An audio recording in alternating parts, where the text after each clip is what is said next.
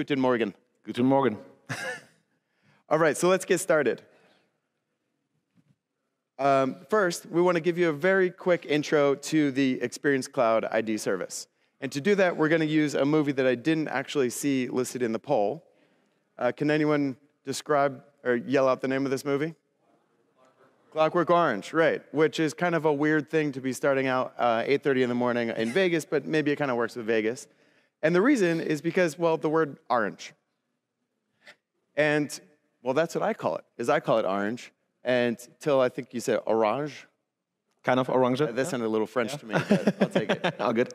And so when we think about all the different ways in which we're collecting data, we're also thinking about that when it comes to vocabulary. We've got all these different ways you can describe this fruit. And what the Experience Cloud ID service helps you do is realize that there's all these different platforms that are collecting data on your behalf at Adobe. So that's the Analytics platform. That's Target for testing and optimization. Campaign for, and Marketo for multi-channel campaigns. And then Ad Cloud and Audience Manager for media and ad buying. And we need to think about that orange and all of the different ways in which it's described and used and distinguished with all these different languages. And what the Experience Cloud ID service is it captures all of those IDs from all those different disparate systems and funnels it through our ID service and then disperses them out. So it says, okay, now we're all speaking the same language. So if it was Orange? Yeah, that's what I said. Or orange, or any of the, or naranja, I know that one. Or any of these other languages that describe orange, now it's actually dispersed and we're all speaking the same language when it comes to the Experience Cloud ID service and the Adobe Experience Cloud in general. And so the thinking there is that we can actually do more than that. So we can create audiences within analytics. We can create audiences within Audience Manager in our advertising world. We can create IDs within email and audiences there within Adobe Campaign. Then that funnels through what we call the People Core Service, where we can then add a feature that we call customer attributes, which is how we can import external and offline data directly into our audiences, directly into our segments that we're creating, and then disperse those segments out for action. And if we think about it, that's actually probably the most important thing when it comes to analysis in my mind, is that we're doing more than just analyzing and looking at reports and saying this number's going up, this number's going down. But if we have something to do with that data afterwards, then we're actually winning. Then we're actually making a difference within the business. And that's one of the big differentiators when it comes to the Experience Cloud ID service, is helping you to create your segments and take action with them across the Experience Cloud. So come with me to some more craziness when it comes to A4T and Experience Cloud ID. So yeah, I don't know, that one kind of freaked me out. I thought it was good. As basically the whole movie does. So I want to continue. It looked like, again, about 50% of the room does not currently have A4T deployed. So I want to give you a quick intro into A4T. And so for this one, one of my favorite scenes from, thank you, is, Billy Madison is trying to go back to school. And so I want to kind of bring you back to school as well and give you a quick intro and description of what A4T is, so that we can all stop yelling on the bus. So some reasons that customers are deploying A4T is they're recognizing that it takes too long to configure and launch a test, or they like to use Workspace for analysis, but really can't see their test data in there. There's lots and lots of reasons customers are using A4T these days, and the three main reasons that we think it makes sense to migrate from just simply having the Experience Cloud ID service, but going all the way through and getting the two solutions integrated, is it gives you the ability to launch faster, think bigger, and dig deeper. So let me dig deeper into those three. So launch faster is a big one. So I already talked a little bit about that segment sharing capability. So once you've created a segment within Analytics, you can click a checkbox to say share this to the rest of the Experience Cloud, and they show up here within the Target interface so that you can more quickly deploy your targeted activities. In addition, you can also launch faster because you've got the ability to use an analytics metric, as is shown here, rather than just simply having to deploy additional code on your page. So that means as soon as you get these integrated, you don't have to worry about, well, I'm going to send in additional JavaScript on the page just to capture this metric. The metrics are already there from your report suites. Let's see, you can also choose which report suite, of course, it's coming from. But if we were to dig in a little further and my clicker were to work, then we could also start thinking bigger. And this is where you're able to import in your analyses within Target any metric coming from analytics in order to better analyze the data that's coming through. And that's also going to be applied to lift and confidence metrics as well. So for those of you that are spending more time in Target, that's a big value that you get out of A4T there, is having those analytics metrics there for you just simply as if they're a part of the platform. Then you can also apply your audiences as for analysis as well.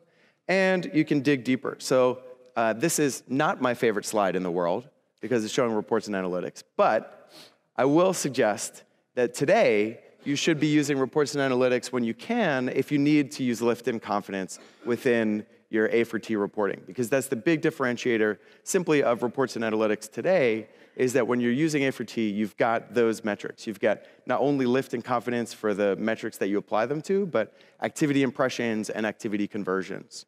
So if you're trying to figure out, well, where should I be doing my analysis today, that's one place that you should be going if you need those additional metrics. So keep that in mind. However, you know me, I love my analysis workspace. And so within Analysis Workspace, you do still have your activity data, your experience data, and you can break things down and deploy them there. We've even seen some crazy, enormous calculated metrics that are applying lift and confidence within Analysis Workspace, and I will not be sharing those to you because we don't have enough room on these giant screens to show the entire calculated metric. Let's see. So now that you know that, you can enjoy the fact that you're now the smartest person alive. Continuing on, I want to quickly walk you through how to actually get A4T set up. And so if you're confused, you're looking around, you're just like John Travolta in Pulp Fiction, then you can start here.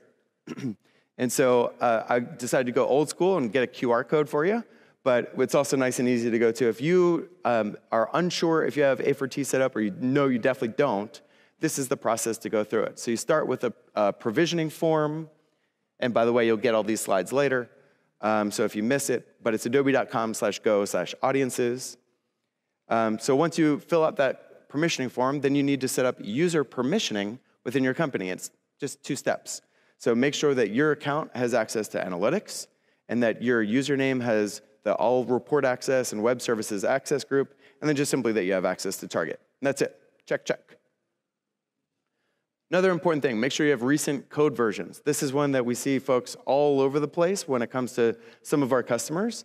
And so the minimum version that you'll want in order to get A4T deployed is app measurement version 2.3, and then the Experience Cloud ID service version 2.1, and AT.js version 0.9.6. Don't you forget it, Till. Cool, and then the last one, of course, is QA. So once you've got this deployed, there's a really simple way to make sure that you've got it deployed. So if you're using the Experience Cloud Debugger, which is a plugin that lives within Chrome, it couldn't be easier. So when you click that button in Chrome, you slide on over into the network area, which is there, and you'll see you've got your supplemental data ID. I feel very confident that I use the laser now. It's kind of nice. There's Till. So that's the only way that you can 100% confirm that A4T is set up the way you need it to be. All right? And then you're like the wolf. You're ready to go in and tackle and do all the crazy cool things that Till's about to talk about.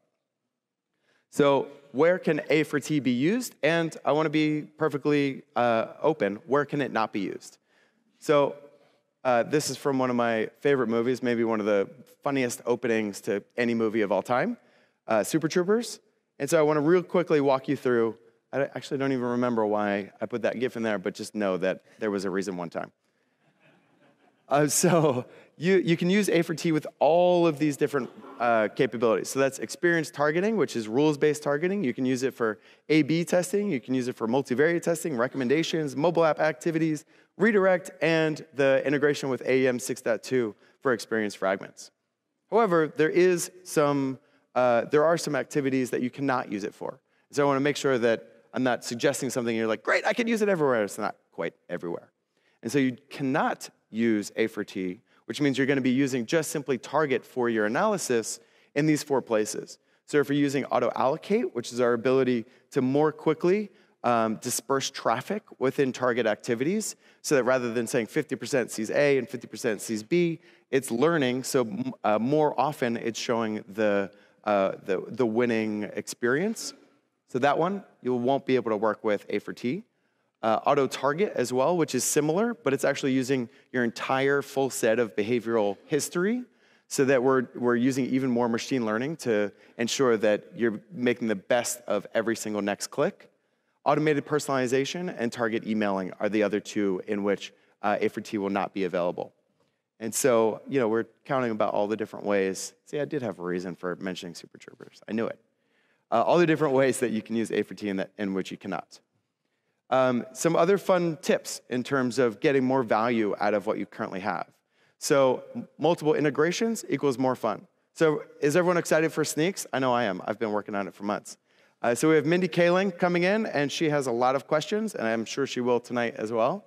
And so I want to walk you through a few different ways in which we're really excited about using basically 1 + 1 = 3, or 1 + 1 + 1 = 4, because we've got multiple integrations that when you add those integrations to other integrations, you get more value out of them.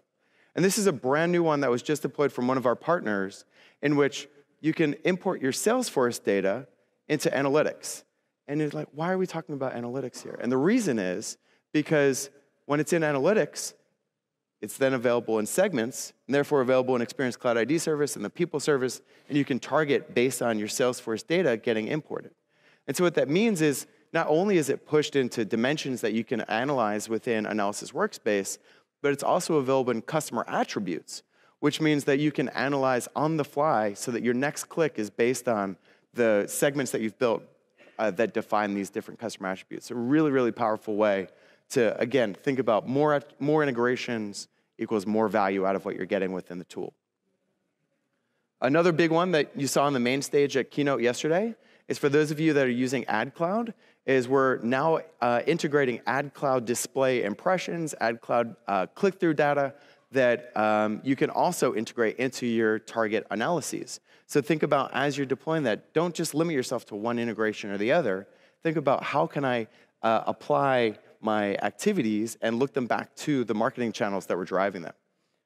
So now Mindy is like really smart right now. All right, so I want to next up introduce Till Buettner from DHL, who is joining us for the first time in the United States. Yes. Guten Morgen. Guten Morgen. You're doing this so great. Yeah, I know all of German language now. Since this morning. Yeah. Wonderful. And why don't you introduce yourself and show off some cool stuff from Germany too. So, hi all. My name is Till. I'm working for DHL, and I'm honored to talk today a little bit about our examples in personalization at A4T. And my hometown is Bonn, and there is where also our headquarters is.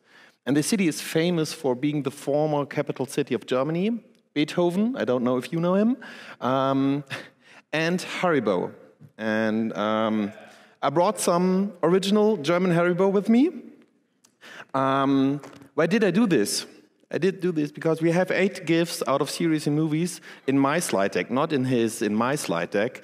And I won't tell you where they're out. So I want you to name them. And if you name them and can name them and give them after the session to me, the list, this is yours.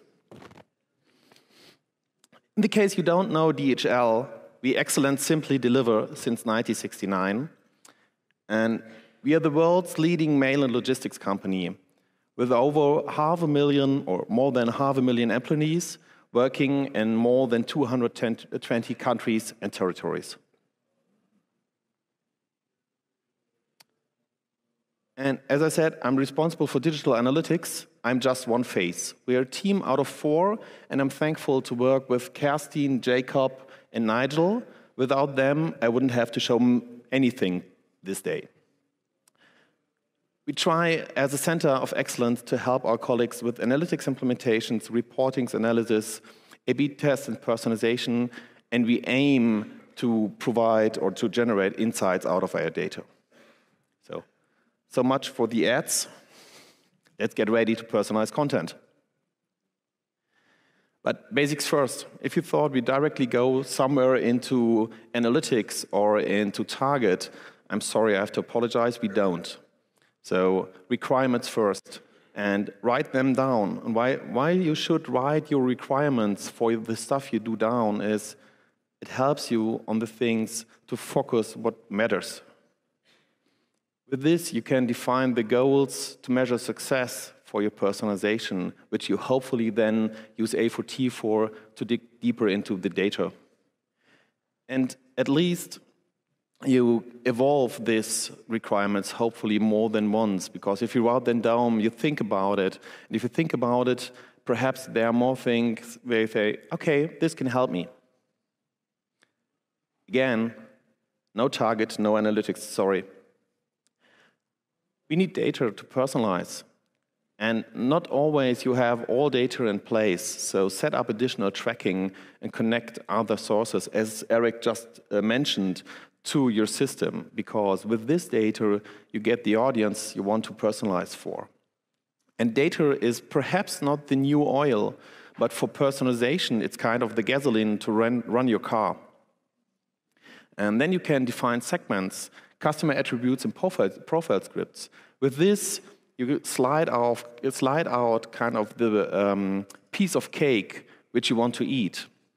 Or in the car example, it is the injection pump to get the data working. And then you can build your first personalization. But test before you trust. And why should you test before you trust with personalization? Because you have sliced down your audience and you say, yeah, that's the people I want to target. And I used A4T to dig deeper into the data. Everything is fine. The problem is you don't know if you personalize, if the content you have is the right content for the audience. So test your personalization against the status quo or use the new auto-target for personalization experience. One word to this, as Eric mentioned before, here you can't use A4T. So if you use auto-target for personalization, you have to do it in Target. And I want to do a short excursion into standards. And for me, this is really important, and that's why I want to take a minute to tell you about this and why standards really, really matters. Because most times, your data relies on front-end code. And now we're saying, why does he tell about data and front-end code? We're talking about personalization, A4T. All we do relies on the data which you look at. And if you look at the wrong data, which is coming out of the front-end code, you perhaps do the wrong decisions. Giving you an example, this is our Chinese English page. In English, easy to track, easy to aggregate. This is the same page in Chinese. Easy to track, not easy to aggregate, even less easy to analyze if you rely on front-end code. So this is data which you track out of front-end code in Workspace. And as you can see, we have 4,000 or more than 4,000 entries in this table.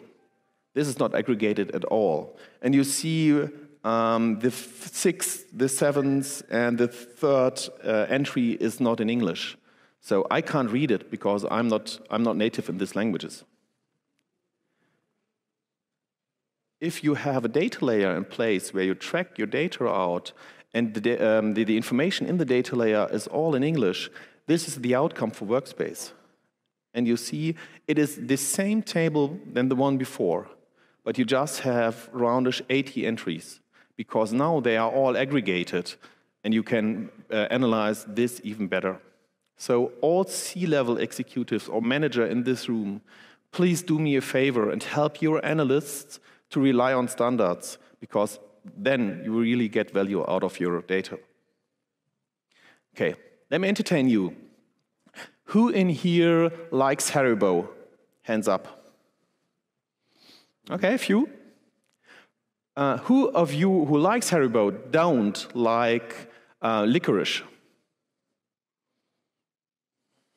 Okay, so you said you don't like licorice. Do you like gummy bears? Okay, you like gummy bears? Yeah? Okay. Why is this important? Why do I make this example? Because if you just rely on one metric, I would throw Haribo at you, but it would be just licorice. And you say, ugh, licorice, blah. If I use A for T, I would have more data. And then I know, oh, these people don't like licorice, but they like Haribo. So, Eric, do me a favor. Give them Haribo, but gummy bears. Because with this, so the one informed the man, the woman there, and Jen. And again, why is this important? This is important because if you know more about the people, yes. Why is this important? This is important because now I can personalize for these people. I wouldn't recommend them licorice if I know they don't like it. This is our customer intelligence in a nutshell. We know nothing about the user. We have an CID. We track a few informations. They submit a form. They search for warehousing. We put this all in analytics or in our brain or in our database. We analyze this. We put it back into Target. We know it's a customer, perhaps from our business unit supply chain. And then the homepage is personalized. You thought that's all? No, for sure it isn't. Let's dig a little bit deeper in. So again, in a nutshell, but the tech view. First, we track data into analytics. We build segments, and with the ECID, they are available in the Experience Cloud. We have over 1 million forms submitted in a year with 38 languages around it. We translate them, again, that's why standard matters, and then classify them. And this classification information is going into profiles in the customer attributes. We use Target. We use in Target the recommendation engine to know even more about the user. Then there's demand base, which enriches our profile data in Target and in analytics. The masterpiece in here is A4T because everything we do in Target, we get back into analytics and can understand even better what's happening there. Before AAM 6.4, we do everything in Target if we personalize. After 6.4, we will use experience fragments. And then you have a personalized website. There's even more. We use Usability for feedback, which again goes into analytics and gives us information. We use Decibel to get to know the experience level of the users and also use their session recording to understand what's happening there. And hopefully we will get Eloqua into this picture too. So this is the whole picture, nothing more. Let's stay in Wonderland. Let me split this into a few parts. The first one is the easy one. We go with analytics segments. You can build an analytics segment where you say, I want to personalize for people who clicked on a portal link. Then we have in here, and you said, wonderful. We have in here, they clicked at least twice on a link on a specific page. Wonderful. We make this available for the Experience Cloud, at least for the last 90 days. But hint, just 20 million audience members are possible in these segments. And we say, oh, that could be a problem. If you have more than 20 million audience members, you're doing something wrong for personalization. Then go into the people cloud area, or how it's called?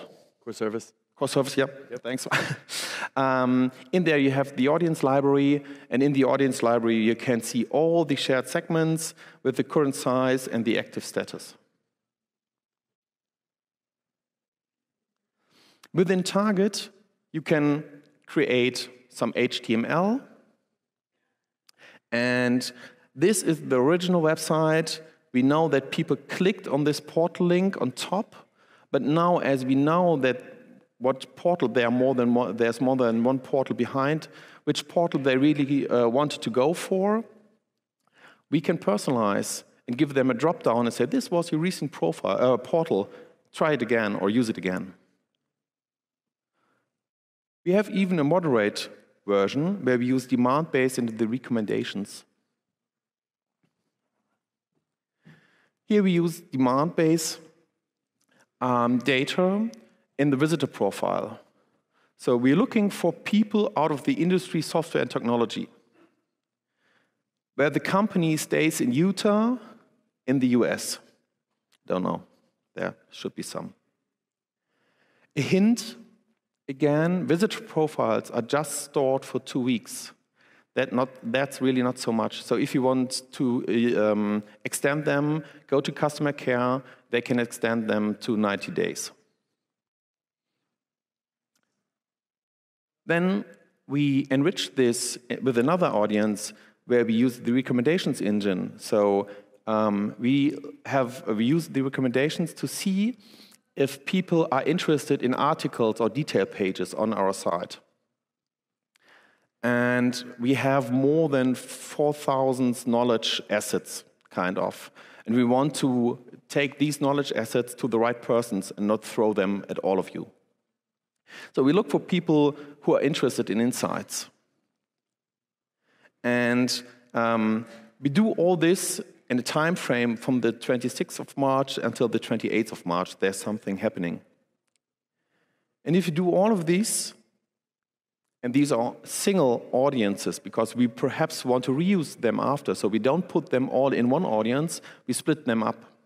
We split them up because you now can combine these audiences into one big audience. So change your audience and then mark the ones you want to have and hit combine multiple audience. Important here is use an AND operator and not an OR operator because you want to have them in each of these in. You can reference your customer profiles or the visitor profiles in the HTML, really easy. And this is in Target, the preview. But if you go on our website, this could be then the headline for employees out of a software technology company in Utah that they can subscribe our newsletter. Yeah, I saw that this morning. Yep. Yeah. Another one? Good. I want to show you a fully orchestrated version of this. So demand-based data, recommendations engine, analytics segments, our customer attributes out of our form data, all together in one. I thought about how should I do this, because this screen, even if they are big like this, they are too small to show this in pictures. So apologize, but I will do this later just in text and try to guide you through.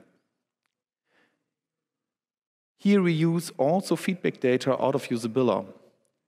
This is important, as Eric said before. If you extend the data in analytics to understand your users better, you can use this data in segments, then in Target again, to personalize for them. So if you have negative feedback, you can personalize for them, like dislike or hate. Or if you have helpful feedback, like suggestions, you can also personalize this for them. So we use analytics segments. So someone searched for customer care or customer services, and then A had feedback answer equals suggestion, or B, dislike. We use demand base, where we know the company name or don't know the company name. We use our form analysis, and out of this, we know that it is a customer or we don't have this information. And we use the recommendations engine, so we know that someone has viewed our FAQs or not. So let's go into an example. If someone did a suggestion, the company name exists, the person is a customer, and has consumed the FAQs and searched for customer service. Then we show them the customer service chat because it is not the highest expensive version of customer service, but kind of the middle range. And it is a customer, so we want to satisfy them. And we thank you for the feedback at the same time. Then it is a customer who dislikes what we do. We know the company name, and we know that the person hasn't seen the FAQs. Then we can show them first the FAQ link below the customer care phone number, because it is the expensive channel for customer care, but it is a customer, right? So we want to satisfy them. And then we apologize because they disliked what they see before. And in the end, we have, as an example, feedback which is dislike. The company name doesn't exist, we know nothing, and we know that the user hasn't seen the feedback. So then we thank anonymously for the feedback, we link to the FAQs, and we show them an email address. What this shows for you, or should show for you, is there are no borders. If you have data in your analytics platform, and it doesn't matter if it's just your data from your platform, if it's external data which you connect, the more data you have, the better the profile data is for the audience you want to reach, and it's easier to slice kind of the audience out of the full cake which you want to reach. Okay. Some A4T data. We set up all our personalization and tests with specific testing goals. We have 10 of them, which are just for testing and personalization out there. We reuse them every time, so we could have at least 10 tests next to each other. If we would need more, we'll just add more, but what I want to show you here is defined some testing goals which we can reuse, so they are in place and everyone knows that they are in place. Add them in the goal and settings in Target for your Rapid suite, and then set the testing goal. Within Rapids and Analytics, you then, as Eric mentioned before, can see the lift in the confidence. And Hiller from 33sticks showed yesterday a version from a calculated metric how to do this in Workspace also. So have a look for her session, the recorded session from her. If you want to work in Workspace with this data, yes, it's harder to look for a lift in confidence, but as you have all your targets and your experiences in Workspace available, you can put them in a drop-down and easily switch between your personalizations or tests, and to see how it changes between the audiences. And even better, you can use this in a virtual Rapid suite. Now you say, input field was virtual Rapid suite. Perhaps the input field is easier. Yes, it is, but out of governance reasons, this is more interesting because you can assign someone who's responsible for personalization, just this Rapid suite, so they can look at their data, but nothing else. Was it too much? Was it too fast? There's Adobe Spark page where hopefully everything is covered. Otherwise, reach out to me on Twitter. I would like to help you. With this said, what you're waiting for, start your personalization. All right, over to you, Eric. So if you've been writing down all of the different gifts from movies and shows from Till's, come on up afterwards, and he's got this for you. Haribo, I don't know if it's licorice or gummy bears. It's a combination of everything. All right, well, it's gonna apply to everybody. So I want to talk a little bit about what's coming. And so this is what I'm most excited about, is what our product teams are most excited about, is what's coming next. So we want to kind of give you a glimpse into where we're heading. And so one of my favorites from Back to the Future, I need some milk, chocolate. And so I'm getting excited about what's coming next. And so first of all, This is one that we've been getting tons and tons of requests for over the years, which is optimizing the speed in which segments are published and shared across the Experience Cloud. So today, you may or may not be aware, it takes between 24 and 48 hours. We're looking to decrease that down by 90%, so it's 4 hours or less, which is a huge, huge increase. Thank you. And Till's excited for it. That won't require any implementation changes or any changes to your setting. Just simply we'll deploy it, and automatically you'll have that added to your A4T integration. And so that's one that we're actively working on, so get excited for that one soon. The next one is also we're increasing the number of shared segments that you can just simply create. Today, you've got a maximum of 20, which seems really low to me, so why not bring it all the way up to 75? So that is something also, right. That is also something that'll be coming soon to an Analytics and Target near you. Next one, we're starting to go a little bit further into the future. And so for this one, we're really excited about something that we've been working on in the labs, which is bringing an A4T focused panel right to Analysis Workspace, which does a whole number of things. First of all, you've got an automatic sync of the target activity date range within your panel. So that way, if the activity is still running, then you can just simply, you don't have to worry about knowing, okay, when did this target activity actually start, and should I limit my panel? It'll automatically be synced. Wonderful. The other fun thing there is you can actually see lift in confidence within Analysis Workspace without having to build a massive, massive calculation. So that's the next really big thing we're excited about. And of course, you can then apply that to any visualizations within Workspace, which I apparently have a whole slide for. And so we're looking to give you the ability to analyze your target activity with lift, with confidence. And today, the activity impressions and activity conversions data is not one-to-one with what's in Reports and Analytics and Target. And so that's another one that will come out with the lift and confidence fixes. And that last bullet is maybe one that you skipped over, which is the ability to send A4T data from target activities to more than one report suite at a time, which I think is really, really valuable for a number of our customers. So that way, if you have one activity, you can send it to Report Suite A, Report Suite B, and Report Suite C if you so desire. Fantastic. Are you excited about that? That's fantastic. So right. Looking at if you have more than one property, then working with, then it's amazing. Right? Yeah, hey, amazing. You know what, why don't I give you some Oh, thanks. And so that's everything we have around where we're heading. I also want to give you one additional resource to keep an eye on, which is Adobe/A4T. If you want to dig into any of these different items that we talked through today, it's another way to get the latest and greatest when it comes to that integration. All right, if you wrote down those animated GIFs, come on up and talk to Till. He's got about 5 pounds of candy for you. Yep. All right? Thank you, everyone. Enjoy Thank the you, rest of the everyone. summit. Bye.